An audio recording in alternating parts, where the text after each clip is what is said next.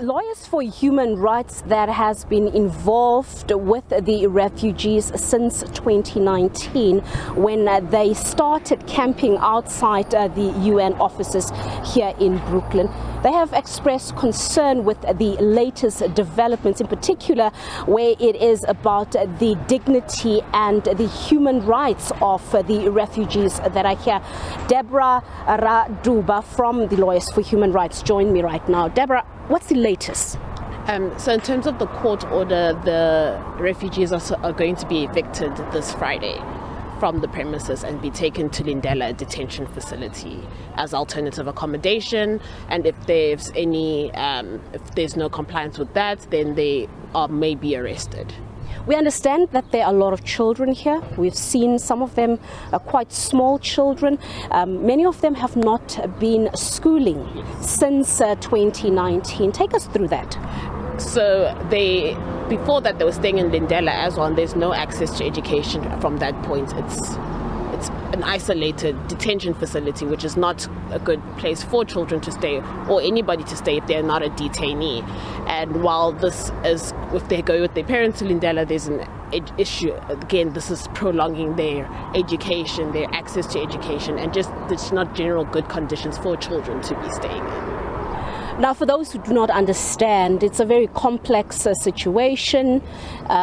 We saw what happened in 2019. Of course, it's a situation that stems from the 2019 xenophobic violence that broke out here in the capital city in Pretoria. Many of them ran to the UN offices. But take us back about the nitty-gritties of how they landed here. So, after the xenophobic attacks, the refugees and asylum seekers didn't feel safe to be integrated in society. Many of them suffered losses of their belongings and even deaths of families, and they were harassed and hurt as a result. So they came to the UNHCR hoping to be placed in a place where their safety would not be in question. And they've just been outside hoping for some engagement and hoping for some interaction to find a tenable solution of how they can still exist in society but safely. And so again, they were here, and then there was an order granted for their removal. People were placed in Lindela not as detainees, and then the men mostly were charged with trespassing and were taken to Mampuru. Most of them were in Mampuru for a period for about 2 years. I think only in mid last year the men were released, and the women were then put back here by Home Affairs. So it's been a to and fro, and there hasn't been a tenable solution, and we're just scared of what we fear is that it's going to be a cycle of back and forth between these spaces where people have not been able to live. They haven't had their human rights. They've been staying in detention facilities. Children have not been able to go to school. So it's a human rights issues, and it's going to be a continuation of those things if not a tenable solution isn't found. And surprisingly, the court order did order for mediation between the relevant stakeholders to find a tenable solution, but unfortunately that provision of the court order has just been ignored. What would be a proper solution? I believe that if everybody comes to the table, all the relevant stakeholders, and find a tenable solution, for example, I think number one, a detention facility is not suitable alternative accommodation at all. Our position as Lawyers for Human Rights is that should not have been provided as alternative accommodation for an eviction. It's unheard of, and it's the first time this is happening.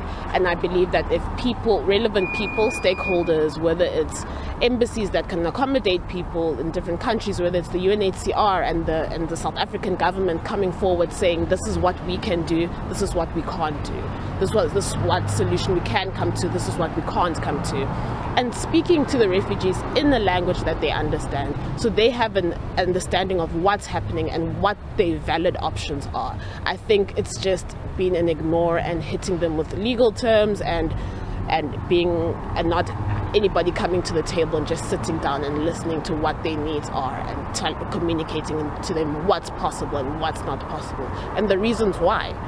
The latest plans to evict them stems from a court order that is linked to municipal bylaws. Tell us more about that. So it's a municipal bylaws of structures and so forth can't take place on the pavements.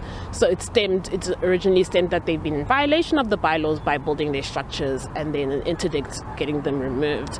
But when you are evicting somebody, you need to do so in terms of the Prevention of Illegal Eviction Act, and as well as Section 26 of 3 of the Constitution said it has to be done with a court order. So all those matters have been condensed in the current application to evict the refugees. Do you know how many of them are still staying here? At this moment, our idea was about 55 children and overall 90 people. I believe right now we're not sure if people are going, if people are staying. We just don't know what it's going to look like on Friday, and I think we're dreading the impact and the separation of the children from the parents, and if the Department of Social Development gets involved, where the children are going to be taken and so forth. The Lawyers for Human Rights, yes. What's your plan of action? How are you planning to protect these refugees? Should government go ahead with their plans to remove them here by Monday? I believe that what we're going to do is a monitoring role. We do intend to be here on Friday to make sure that there is due compliance with obviously a court order which cannot be opposed, but that there is respect of human dignity. We're going to try to make a plan with the Department of Social Development to have a list of the children so that they don't get lost in the system. We're going to make sure that people are treated fairly, and if the people are arrested or detained for any reason, that we are available to represent them we're available to consult and see how we can then assist, seeing on what the developments will be on Friday when they're due to be evicted.